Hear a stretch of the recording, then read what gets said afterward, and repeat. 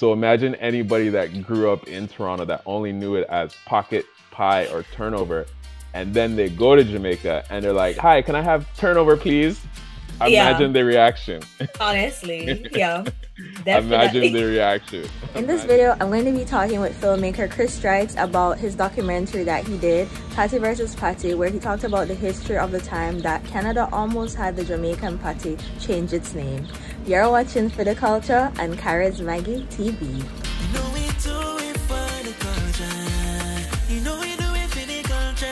What up everyone, CharisMaggie here, and welcome back to my channel where I encourage you to submerge yourself in culture and live meaningful lives. And welcome to another episode of For The Culture. Today I am here with Chris Strikes. He is a filmmaker, and let me tell you, the thing that we're going to be talking about today, y'all better go watch this documentary after this video because it is definitely a must watch. Thank you again for being here with me, Chris. Thank you, Maggie. So before we get into, the main part of the video, just to give you guys a backstory. So this year I found out that, what was it, March 18th or March 17th? It's Patty Day. It's February 23rd. So I'll look how long. All right, so February 23rd is actually known as Patty Day in Toronto, and it wasn't until this year that I actually knew about it, and mainly because of the documentary that Chris did on this specific topic. So I'm going to link the video in the description box for y'all to watch, but let's put a little snippet on the on the page for you to see what it is about. My parents opened the Sunday Gleaner one Sunday, and it says on the top, headline, Canada bans Patty. We're not looking for it with the government. What? Welcome to Kensington Patty Palace. Patty represents many things for Jamaicans. It's something that's part of our traditional fare. You get one patty and one gingerbread. Get 2 patty and 2 cocoa bread. In February of 1985, we had a visit from an inspector. This establishment, among many other establishments, are illegally selling a product under the name Patty. I am issuing you an official notice of the violation. I said, well, this is ridiculous. According to some regulations, we cannot call our patty that because it's a meat enwrapped in pastry. Handheld pocket. Caribbean pie. No. You don't stop. You keep fighting. The government in Jamaica, the people in Jamaica, they're all wondering what is going on. If you do not comply, Consumer and Corporate Affairs will fine this establishment $5,000. Nobody's really quite sure how the patty controversy is going to be resolved.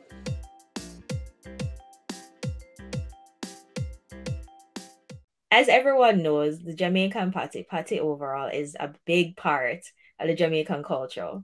A matter of fact, the best patties you will get is from Jamaica. Don't debate me, anybody.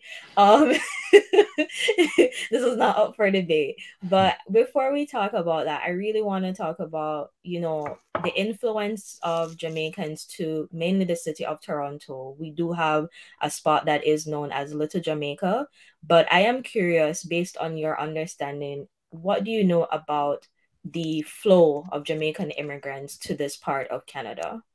Yeah, so, Jamaican immigrants have been in Canada as early as the 1800s, out in the East Coast in like Halifax and all that. But in terms of like the very big influx of Jamaican immigrants into specifically Toronto, that happened in the 60s and 70s.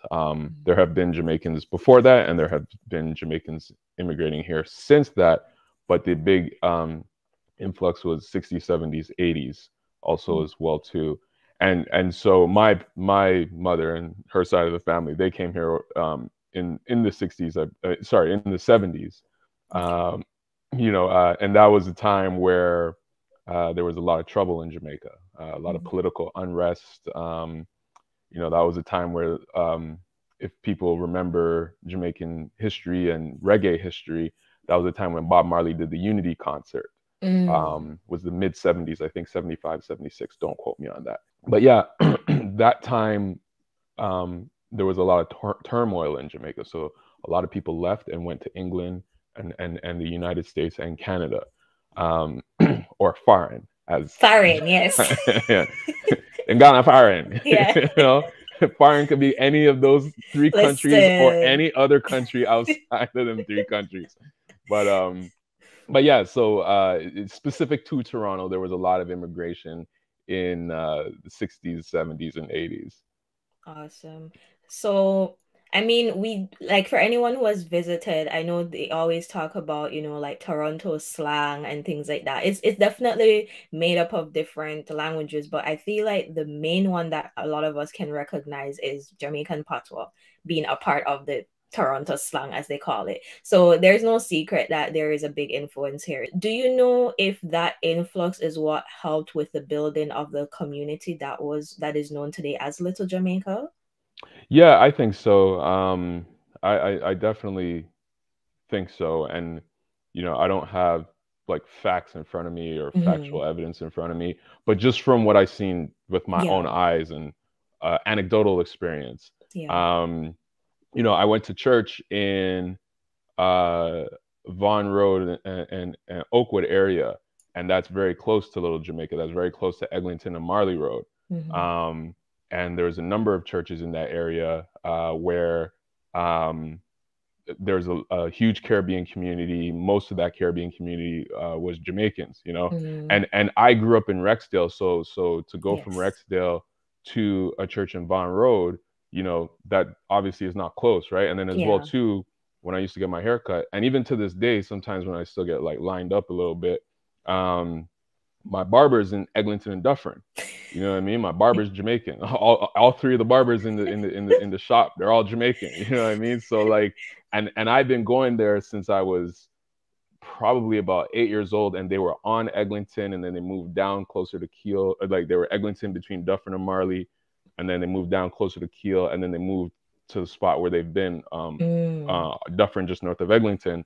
So, I've had a lot of experience and upbringing within that area, even though I didn't live there. Yeah. You know what I mean? So that just goes to show you the influence just even there. And there's people that come from all over, even to this day, come from Scarborough, come from, north of the city, come from west of the city, that to all commune here, whether it's to have patty or any type of Jamaican food, whether it's to get a haircut, whether it's to go praise and worship. You know what I mean?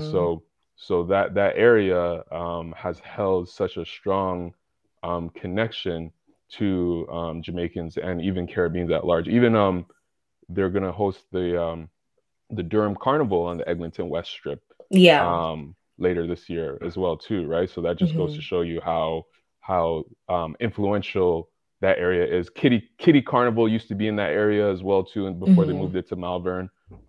So yeah, that the Eglinton West Little Jamaica area has been such a cultural icon to Toronto, and it's unfortunate. Pardon me. It's unfortunate the transition is going through where the construction, the LRT has really hurt a lot of the businesses there and a lot of the residents there. It hurt them financially. Yeah, for sure. I've definitely been down there a couple of times, and I can see, it's not the easiest place to navigate as well due to the recent changes with the construction going on. So can definitely see how it has affected a lot of businesses. So, I know in the wake of all of that, residents have definitely, tried to push back in preserving their culture, and the community itself wasn't that successful as they would have hoped, unfortunately. But back in the day, there was a time when a part of our culture was definitely targeted via the patty. That is what we're going to be talking about today. Your documentary that you did as a filmmaker. Why this documentary? What was the interest for you in wanting to showcase this one in particular? I'm curious. Yeah, so when I heard this story, it was just so ridiculous to me. Like, I just ran. It's funny because like it was one of those things that I just randomly came across on Instagram on February 23rd. It was on Patty Day of last year, of 2021. That I was just scrolling on Instagram, and I came across a story, and I was like, "What is this a real thing?" And then I went and researched it, and I still didn't even believe it was a real thing. And then my mom, I asked my mom, because my mom was here at that time. So I asked my mom if she remembers the story, and she's like, she vaguely remembers it, and they're like, they were trying to call it something stupid like Caribbean pie or something, but I don't really remember. And I was like, oh wow, okay, so I need to dig into this some more. So when I started digging into it, and really uncovering it, I was really surprised by it. And then when I learned about Michael Davidson, who's the lead and the face of the story, he was also the face of the story at the time as well too. The face of my documentary, and then the face of the story at the time as well too. He was the one who was always in the media and outspoken and whatnot. When I met with him on virtually, and we started talking, I was just like, well, this needs to be a film, Actually, I think I decided before that time that it needs to be a film, which is why I connected with Michael. Yeah. But I was just like, yeah, this needs to be a film, because this is ridiculous, and this is a part of Toronto history that and Canadian history that has gone largely forgotten, even by the Jamaican community as well too. And then as well, it's gone largely forgotten for the people who were around at the time, and but it's also not even entered the consciousness of so many people that have been born or immigrated to Toronto and to Canada since. So I was like, I know how popular Patty is, and I grew up on Patty, even though I don't eat meat anymore. But I grew up on Patty and whatnot. So it's like I immediately recognized the relevance of the story to like such a wider community, a universal community. The universal relevance of the story is what really hit me about it and made me want to tell the story.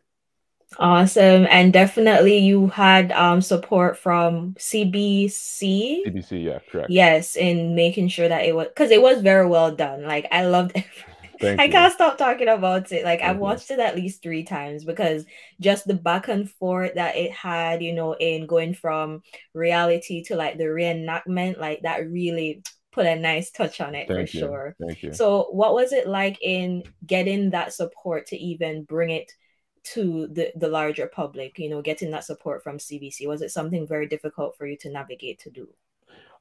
Specifically with me, it wasn't difficult to navigate. And the reason why is that because with CBC Short Docs, and I definitely have to shout out Leslie Burchard of CBC Short Docs, we had talked about working together on something prior to this, because I did another film called Becoming a Queen, which is dropping June 14th. And at first, before I started really shooting it, I talked to Leslie about the film, and she was really interested in the film, but at the time, but the problem was that I saw it as more than a short documentary. I saw it as a feature length, or at the time at least an hour, but possibly a feature length.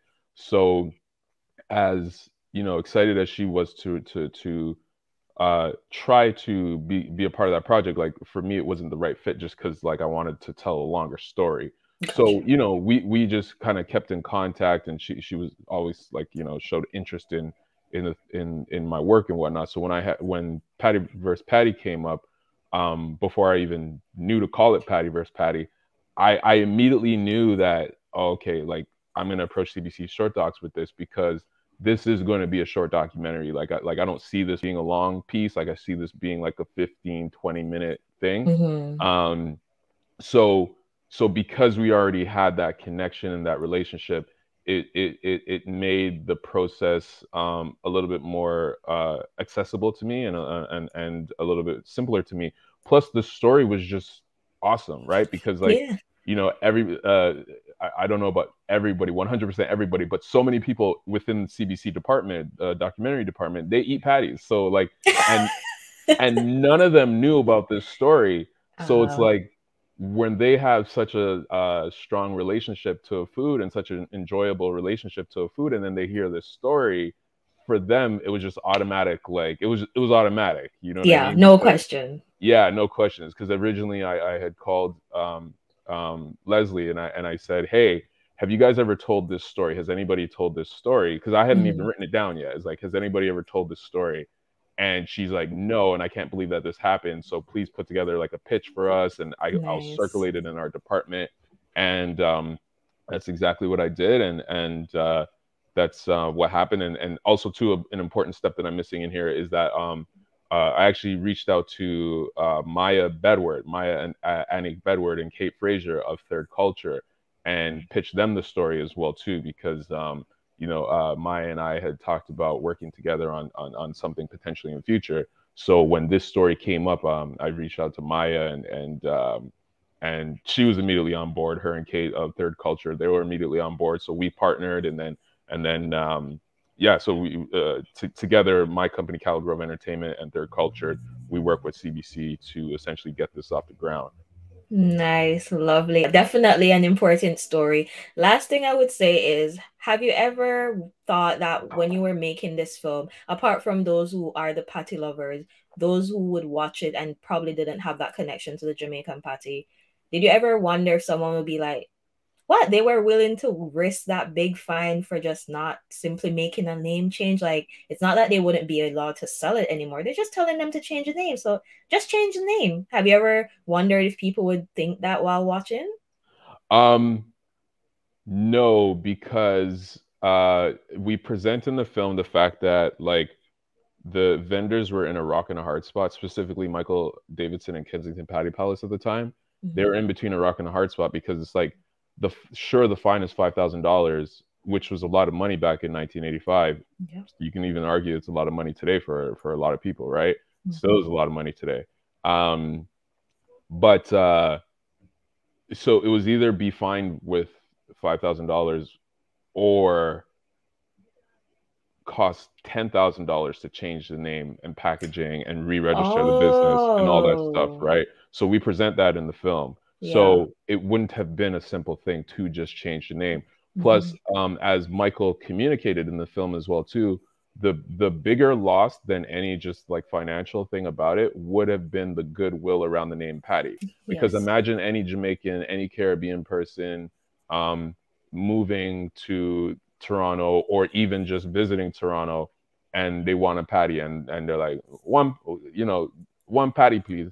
It's like, we'll call it turnover here, or we'll call it pie here. Turnover. Oh, a turnover. Oh, a pie. You know, when they're riot. So you know what I mean? So, and I think that was the most important part of it, for him is the goodwill of the name Patty, and the relevance of the name Patty. You know what I mean? So I think that would be a bigger loss, because even just imagine for somebody like yourself, you come here and it's like, yo, I wouldn't call it thing turnover. Okay, listen, I would have a field day, like, oh my gosh, like the culture shock is like everything is different. Exactly. So, well, yeah, I'm definitely glad that they stood their ground, and this just shows that when you have strength in number, when you really believe in something that is for your culture and preserving it, that you can definitely get what you need to get out of it. Because now today we know it as the Jamaican patty, which I think is still suitable, because now I have been learning about other countries who do have their own patty, and you would hear it being called, like, I hear about Haitian patty, like my family's from Haiti. I've heard of Haitian patty, I've had it. It's different, but it's more of like a meat pie almost, I would say. And even Nigeria, I've heard sometimes. Is it Nigeria? Don't quote me on that. Other countries, though, I've heard they mention like patty, and it just is something different. So it's good, when you have the distinction in the name, it allows people to know exactly what you're speaking about, because food is very near and dear to us for many, many reasons. Yeah, and like, you don't, like, that only happens in a country where there's people coming here from all over the world. So Canada or United States or in England or France or whatever, because you're not gonna go back to Jamaica and ask for a Jamaican, but like, just they're gonna look Jamaican on you food, like, right? You're gonna go ask for jerk chicken or oxtail or a callaloo or ackee and saltfish. Whereas here, you'd be like, what do you want to eat tonight? How about some Jamaican food, or how about some Chinese food, right? You go to China, you're not gonna say, I want some Chinese food. You know what I mean? Specific, to the food item itself. Yeah, it's really much like that. Like, that sort of phenomenon is really, I guess, like, prevalent for countries that there's so much diversity in, which really speaks to Toronto, especially. Canada, but Toronto especially, is just the diversity in here. And actually, you'd asked the question earlier about wondering if other people would say, why didn't they just change the name? The other element to it as well too, and this was the element from people at the time, from the stories that I heard and interviews that I did that weren't in the film, is that there were actually a lot of cultures, a lot of other cultures or ethnicities that were behind that were in support of the patty vendors and the Jamaican patty vendors, that's good. because for them, like, so for instance, like Portuguese or Italian or the Asians, because for them, they were like, well, if they go after the Jamaican patty and tell them to change their name, then we're next. Like, yeah, we could be next, and maybe they tell us to change the name of our staple food or our culturally popular significant food, right? Or so there was a lot of support from the wider community of immigrants from other parts of the world as well too that lived in Toronto. Wow, that's really cool to hear. I like that. I like that. It's important that, you know, we definitely stick to supporting each other, especially when we do have a collective goal. So that's really great to hear. And thank God them fight, because God know. We wouldn't know it as positive. Imagine turnover, y'all. Like, let me know in the comments, y'all, which one of the names from the film, if you have watched it already, which one was the most ridiculous to you? Turnover, meat pie, or Caribbean? There was something about Caribbean. Oh, yeah, Caribbean pocket. Yeah. Let me know which one is the most ridiculous name in your opinion. Thank you again. So just imagine this. Just one more joke to give you. Just imagine this. So imagine anybody that grew up in Toronto that only knew it as pocket, pie, or turnover, and then they go to Jamaica and they're like, "Hi, can I have turnover, please?" Imagine the reaction. Honestly, yeah. Definitely. Imagine the reaction. Imagine the reaction. Oh man, that would be a great story for them. It's like, where can I get a good pocket out here? What? Oh, a pocket? Are you a pants you want? Honestly, though, accurate. So accurate. Thank you so much again, Chris, for taking the time to speak with me. And again, everyone, if you haven't watched it as yet, the link is in the description box for you to go watch it. Let's get this up to millions of views, okay? Like, it's on YouTube, it's accessible. YouTube is free. So let us support him in his journey. And you said you have another film coming out soon. So once we have that as well, wherever it's available, I'll also provide that in the description as well for anyone who's interested in checking out. But where can we find you if we want to continue to support you on your filmmaker journey? Yeah, so I mean, just Instagram at Chris Strikes, ChrisStrikes, or also at Caligrove ENT. So that's CALLOWGROVEENT. And yeah, you'll find me on there as well too, and you'll find all the content on there. So yeah. Awesome. Well, for you who are watching, thank you for tuning in.